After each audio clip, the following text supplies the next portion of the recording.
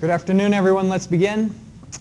So I've just collected homework 12, which is the air quality and treatment assignment. And just as a reminder, we're scheduled to have a quiz next time when we meet on Tuesday. And that quiz will be covering basically the content since the last, let's see, what did we have more recently, a quiz or an exam? The exam. So it'll be the material since the last exam until and including the assignment that you turned in. The quiz won't include today's lecture topic.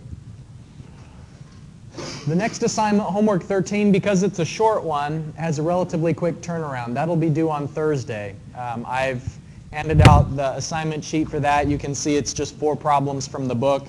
Each of them is relatively straightforward. The first 2 problems you'll be able to solve after today's lecture, and then the last 2 problems you'll be able to solve after the things we go over on Tuesday. All right, I've uploaded my comments for your draft versions of Part 2 to iLearn for those of you who submitted through iLearn and on time. There were a handful of submissions that were sent to me by email, and I haven't looked over those yet. So in general, most people are headed on the right track. I think probably the most common advice I gave was, do more research and get more references. I said that the minimum was 4, right? So I think if you achieve the minimum, then maybe you're on track to get a grade of C or B if it's really well written. But if you want to get an above average grade, then you need to do more than the minimum number of research references. And it's not just a matter of counting beans, it's also the quality of what you're able to synthesize and write about is improved if you have a greater depth of research. So that's the number one comment I gave was a little bit more research would help your paper. The second most common feedback I gave to students was that this paper isn't just about summarizing the articles you read, it's synthesis. So it's taking what you've read, draw it all together, and formulate your own conclusion about where is the research in that field headed for your topic. I'm going to post a link on iLearn later this afternoon that talks more about a synthesis type paper like this. If you're still having a hard time understanding how to make the jump between reading references and then combining it all together with your own ideas, this link that I'm going to provide gives you some suggestions on how to make that leap. Some students are doing a great job. Others need to give it a little bit more attention. So that's the project. As a reminder, the final draft of your assignment isn't due until the end of the semester, and I think our last lecture is on January 7th, right? So that's when the overall project is due. And if you'd like to stop by and come to my office to talk about the comments I gave you on the paper, I'd be more than happy to have you stop by, so we can definitely discuss it. So any questions about that? All right. Well, before we get started with the noise pollution stuff, I thought we would take a second look at our trip to the wastewater treatment plant. It's a good chance for us to talk about what you saw and answer any questions. We were all sort of in a rush to start our vacation, and it's kind of a noisy environment anyway, so it didn't lend itself to very good discussion. But let's do this review, just look at the video that I made of the treatment plant and then spend a few minutes talking about that. So now that I've clicked that link, it should take probably 7 or 8 minutes for the browser to come up, and then we'll be able to watch our video. Thought I was exaggerating, right? 7 or 8 minutes? Hopefully it won't take that long, but we'll see.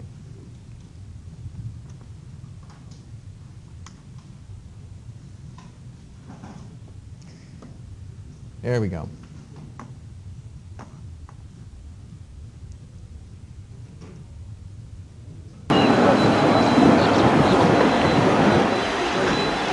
I think the sound isn't working, but they're really, there's no narration. I did subtitles instead.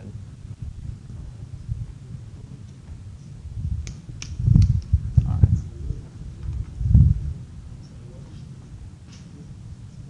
By the way, I think I'm going to stop the recording for this part. All right. Well, You can show that video to your friends and family to amaze them with the sights that you've seen and assure them you're getting your money's worth with your education. Okay, we're talking about noise with our next chapter. And at the simplest definition, noise is just an unwanted sound. And so what's the difference between music and noise? Sometimes it's a matter of perspective. If you like what you're hearing, then it's music. But if you don't like what you're hearing, then it becomes noise, right?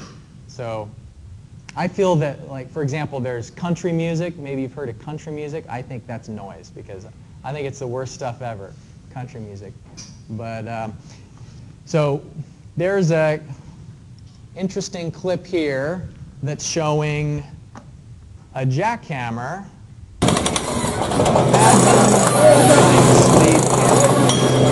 This is one where I really wish we did that sound because it is. See, this guy is so annoyed with the sound. He went and bought a sound pressure meter. And the video is the guys that are talking about what you can do is take video proof of how noisy this is.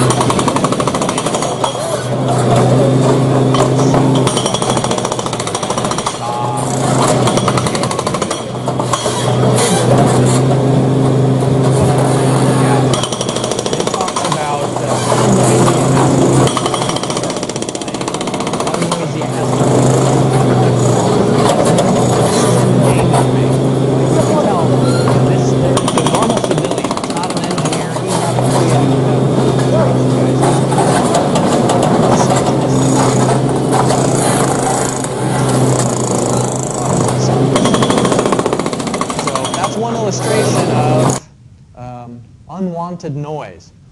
Another thing that's interesting is what makes it so noisy is that this equipment is inducing vibrations.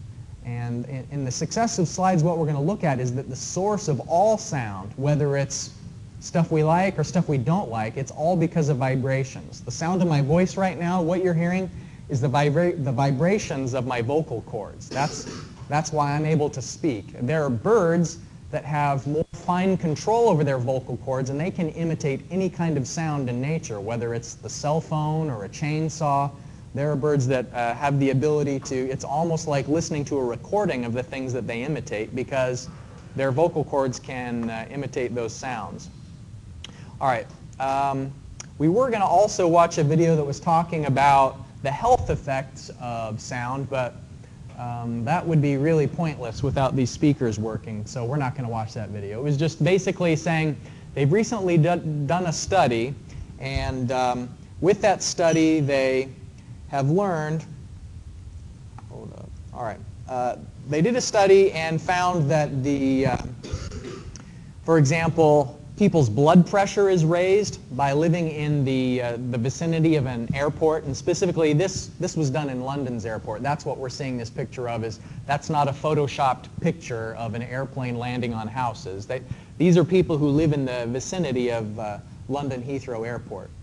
And so people's blood pressure can raise. There's a measurable increase in their stress levels, and there are hormones that the body gives off, like cortisone, that over the long term, if you have too much of that stress hormone, can cause damage to your immune system. And so living in a noisy environment definitely has an effect. So we said the simplest definition of noise is just an unwanted sound. If we take it a little bit further, what we say is that it doesn't matter how loud it is, noise or even noise pollution can be something that induces an undesirable effect, whether it's physiological, meaning with the body, or psychological, meaning with the mind. And so it could be just a quiet tapping. And I used to live, many years ago when I lived on campus, I lived on the ground floor, and there was a villa above me. And it was a kid who liked to play with marbles, and he would drop marbles onto the concrete when I'm trying to sleep. And he woke up very early. This child was an early riser, like 4:30, 5 o'clock, the kid is waking up and playing with his marbles first thing in the morning. And so it's maybe not so loud, but it's a matter of context because I'm trying to sleep, and so the irritation level is high. And then it was also maybe just the I never knew when the next marble was going to come. It was a psychological warfare almost, right? Yeah. Yeah. And we'll talk about, today we're going to do some calculations about how you can combine noise sources together, and maybe if you're accustomed to the white noise, you won't hear it when the marble drops. So it would still be noisier, but it's sometimes the difference that we hear. Like when someone pauses during a speech and then they start talking again, that maybe gives you some impact, you know, because it's the contrast. And so if there's white noise generator going, then the other noise, it's not like it made the other noise quieter, it's just you don't notice the noisy thing. So think about in your life, what noise irritates you? Because everyone has certain noise or a time that it really bothered you.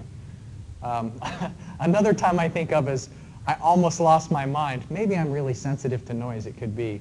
But we were going to a wastewater treatment plant, me and the students, and we didn't take personal cars, we took a bus, and someone brought a drum. They're playing with their hands inside the bus. I just basically, I had to say, sorry, I'm either throwing the drum out the window or you got to stop, because it was out of this world. So it definitely had a psychological effect. Yeah. Uh-huh. It's, what is it? I can't hear you. There's some noise. Okay, yeah. Yeah. Yeah, a lot of places have regulations. For example, if you ever fly into Switzerland, you'll never do it before 8 a.m. because the airport there just says no landings before 8 a.m. because they value quiet as an environmental resource. You know, noise is a pollution. And so places that are less interested in preserving like the public quality of life, or maybe haven't gotten to the point where they're thinking through all the different kinds of pollution, don't have the same kind of noise laws. I live in a rural area that's normally very quiet back in the United States. There's very few houses around. Normally it's very quiet, but people like to practice gun shooting a lot. And so sometimes you're just sitting there on the weekend and then you hear gunfire like you're in a war zone almost. And it becomes a normal thing. Yeah. Yeah. Mm-hmm. Yeah.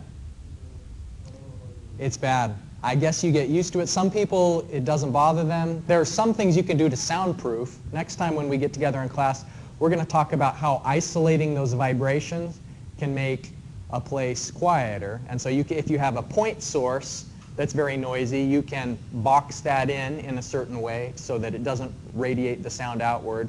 Or if you want to make a certain room quiet, then you can put up things that muffle the vibrations. But I would probably go crazy if I lived in the flight path of the Dubai airport, because there's planes coming in and leaving at all hours of the day, and big planes too. The wider the plane, the noisier the effect is of it, because it's partly the cross-sectional area of the plane that has an effect on the sound. So just to put it into perspective, it's not just all kids dropping marbles at 4 a.m. to annoy you a little bit. It actually causes hearing loss, excessive noise levels, and just to give you an idea of perspective, in the United States alone, the U.S. has a labor pool of about 140 million workers. So out of 140 million people who are working, it's estimated that 1.7 million of them have experienced hearing loss. And that's in a place that supposedly has really high standards of safety, but for whatever reason, people not taking the standards seriously, or the rules not being enforced, the hearing damage that they've experienced, the financial value of it estimated to be about $1 billion. And that's the money they're having to spend on treatment, hearing aids, the lost productivity, and so on. To put it in another kind of perspective, up until 2005, when the last estimates were available, in the United States, they had spent $2.8 billion building sound barriers. And that's something that you can do, putting up a wall next to a freeway to try and keep the sound in the freeway zone and not radiating outward towards homes. And so there's about 2,900 kilometers of 2,900 linear kilometers, it may be on both sides of the road. And so it's a very costly kind of pollution. We talk about air pollution, water pollution, and so noise is something that can either be prevented or mitigated. And usually prevention is a lot cheaper than mitigation. It's a lot cheaper to look at cars and find ways to streamline the vehicles and make the wheels and the tires so that they don't cause as much noise. Like a hybrid car that has very good aerodynamics is going to generate less noise than a big truck that has the big fat knobby tires on it. You can hear those tires from a long ways away because they have so much vibration. Light pollution, yeah, that's another kind of unwanted emission into the environment, absolutely. Especially if you're looking at the stars, right? All right, so what causes it? I'd already mentioned that it's vibration. This figure that's found in the book talks a little bit about how is it that vibration transmits to our ears. You know, if I start tapping here, how is it that the work I'm doing of tapping causes a sound that you can hear? What it works out to is compression and rarefication of air. Rarefy is the opposite of compress. And so as I tap two objects together, it's not that this isn't going into your ear. You know, the cell phone case isn't in your ear. It's the gases that are in this room are being compressed and rarefied in the vicinity of where the collision occurs, and then that the pressure wave radiates outward, and by the time it gets to your ear, the gases that are in this room are still being compressed and rarefied enough that your inner ear senses that. And so this figure on the left is showing, think of a piston. If a piston is moving back and forth, this is the mean position, when it's in the middle.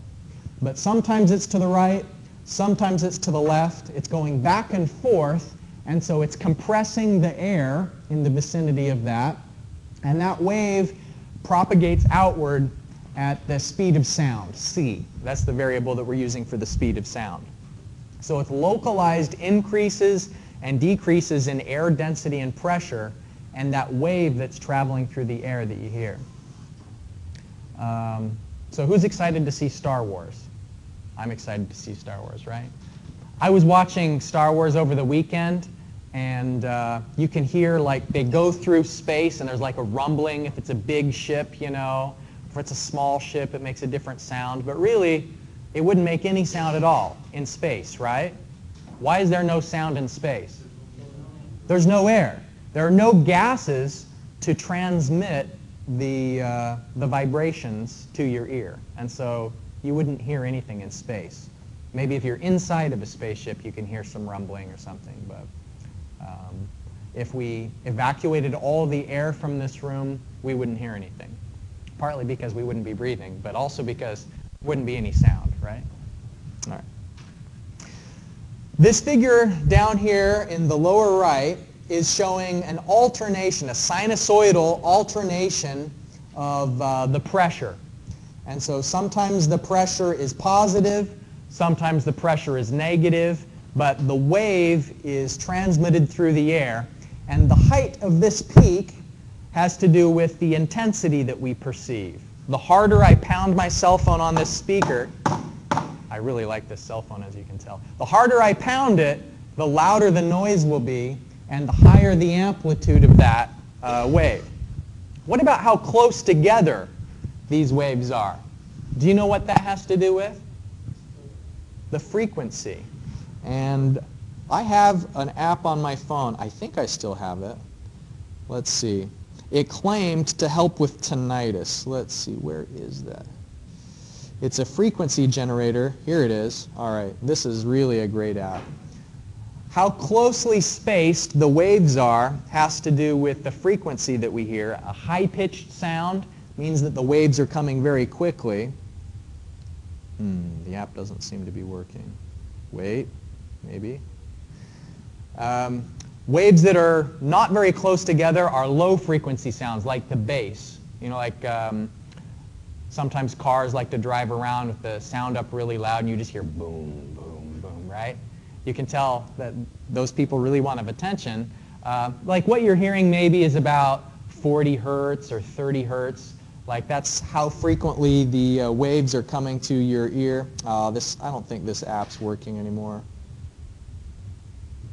Oh, here we go.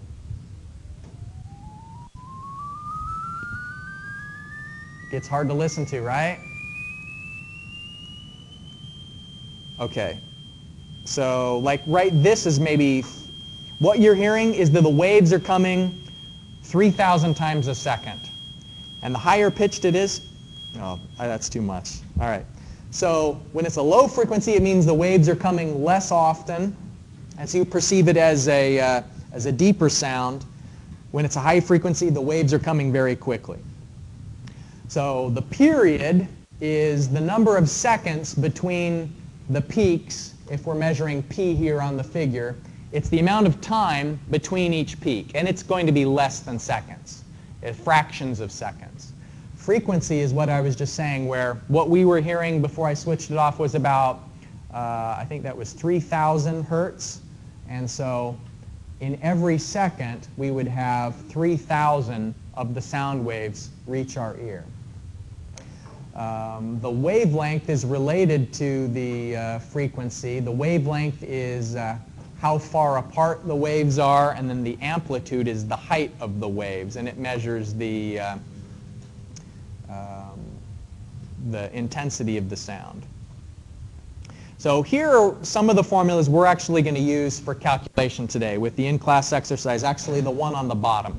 But before we start doing the calculations, many of you have probably heard of decibels before, right? It's a very unusual scale. It's a nonlinear scale. And the reason is that we measure sound in nonlinear, with a logarithmic scale, because our ears are so good at hearing. It's mainly the scale that we measure noise is a reflection of the efficiency of our ears. We can hear things that are very, very quiet, and we can still perceive things that are very loud. And the range in between represents such a huge, huge difference in the amount of energy that's being exerted that on a linear scale, it would be tough to quantify the difference in an easy way. If we take it out of a logarithmic scale, as you'll see from the calculations, we're talking about billions and billions of units beyond this reference power. So 10 to the minus 12 watts is sort of, it's known as the reference power level, and it's the baseline. You can think of it as a threshold of hearing. Many people, that's the lowest that they can hear, and so anything above that is where we start to measure the sound power from. There's sound power level and sound pressure level. The difference between the two is that when we are talking about power level, W is the amount of energy that's exerted in making the sound, and it's units of watts, whereas sound pressure level is measuring the effect of that work on the gases that are surrounding the collision. So it's the vibration, and remember that the pressure is going up and down in a varying way. RMS here means root mean square. And so let me go back to this. You can see that the alternations are going back and forth, positive and negative. What would be the average pressure of that? If we just took the average of something that's going positive and then it goes negative. The average is going to be 0. And so we can't say we just want to take if we're going to measure the intensity of sound, we don't just take the average of the pressure. What we have to do is somehow take the absolute value so that it is taking the negative and the positive into account. But then there's also the fact that it's not straight up and then straight down. It has this sinusoidal shape. And so the root mean square, just as background information, the root mean square function allows you to take care of both of those things. Take care of the fact that the pressure is going high and positive and negative, but then also that it has a curved shape. This is ultimately what you'll need to know for the homework assignment, and that is how we can combine multiple sources together. If you're in an environment where there's more than one noise that is coming towards your ear, it may be the sound of ventilation, sound of speaking, It could be the clicking of your watch. All of it can be combined and turned into a single intensity that your ear is perceiving at one time. And since it's a nonlinear scale, we have to sort of do some unusual calculations to combine it all together. So this formula is what I'd like you to use when we go through in-class exercise 35, the noise sources. In this exercise, we are in a coffee shop for part 1, where we've got a cashier, espresso machine, some other customers, and background music. Those 4 sources that we want to find the combined sound level, L sub W. So what you'll do basically is for all of the sources, we'll have 4 of them, the measurement in decibels divide by 10, take 10 to that power, combine them all together with the sum function, the logarithm of that, and then multiply it by 10. And that tells you the combined sound in decibels. So go ahead and do part 1, and then we'll take a look at the solution. Okay, I don't have the PDF to put up on the screen, but let me put it onto the board here. So we're trying to find the combined noise of those 4 sources. So it'll be 10 times log of 10 to the 64 divided by 10, because the first source is 64 decibels, plus 10 to the 82 divided by 10, 10 to the 59 divided by 10, and 10 to the 61 divided by 10. Okay, so we had a source that was 64 decibels with the cashier, 82 decibels with the espresso machine, 59 from the other customers, and 61 from the background music. So we do this, and we basically will get that the noise is 10 times 8.21, so that's 82.1 decibels. So it's interesting to note, is that right? 82.1? Since the espresso machine is so much louder than the other ones, they contribute almost no additional perceptible noise. When you have one thing that's so much louder, if you're standing next to a jet, you're not going to hear your friend talking as that much louder than the jet itself. But if 2 sounds are relatively close in volume, then the combined effect is much more noticeable. But since these are pretty widely varied, then you almost don't notice any additional noise from the 3 sources besides the espresso machine.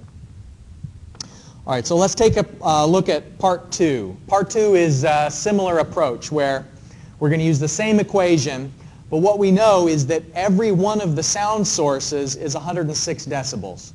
We have a motorcycle that's that loud, and if we have a group of people all have the same motorcycle and the combined effect is 115, we're trying to find out how many motorcycles are there. Okay, let's take a minute to work on that one.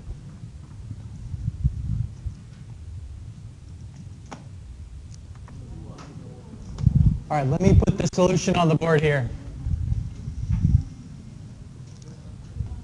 Okay, we know the combined sound is going to be 115.54 decibels.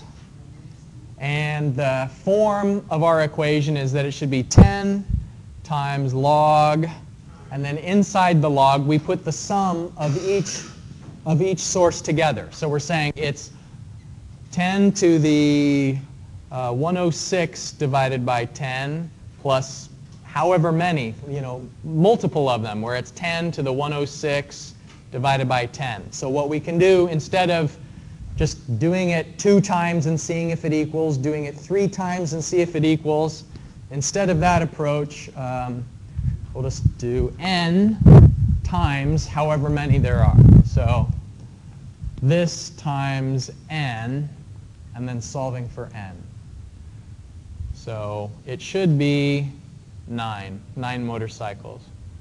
And the way you can double check that is just have 9 times 10 to the 106 divided by 10, so 10 to the power of 10.6. How many times do you have how many of those do you need for the overall volume to be 115.5 decibels? So It would take 9 motorcycles. So you get a sense for the nonlinearity of this. You don't just multiply 106 by 9 and that gives you the number of decibels. It's a logarithmic scale, and because of that, we have to do sort of these unusual calculations. All right. Let's take a last look at these announcements before we finish for today. All right. It's going to be an exciting week. You've got quiz on Tuesday, right? And then the homework, the noise homework, is due on Thursday. Now that you've seen these calculations, I'd encourage you to do problem 10.4 and 10.5. Like, do it right now. You could probably solve it between now and when your next class starts, even if your next class starts at 1 o'clock. They're quick problems, okay? You get half the homework assignment done in 10 minutes. And looking into the future, last time some appointments were hard to get towards the end of the due date, right? So even if you don't have your appointment today with the Writing Center, at least you can schedule it. So get online and schedule your Writing Center appointment, because everyone in this class won't be able to go on December 13th and have their appointment at the same time. We have to spread them out a little bit. So I'd encourage you to get online and make your appointment early so you can just get that out of the way. All right. Have a great day. I'll see you on Tuesday for the quiz.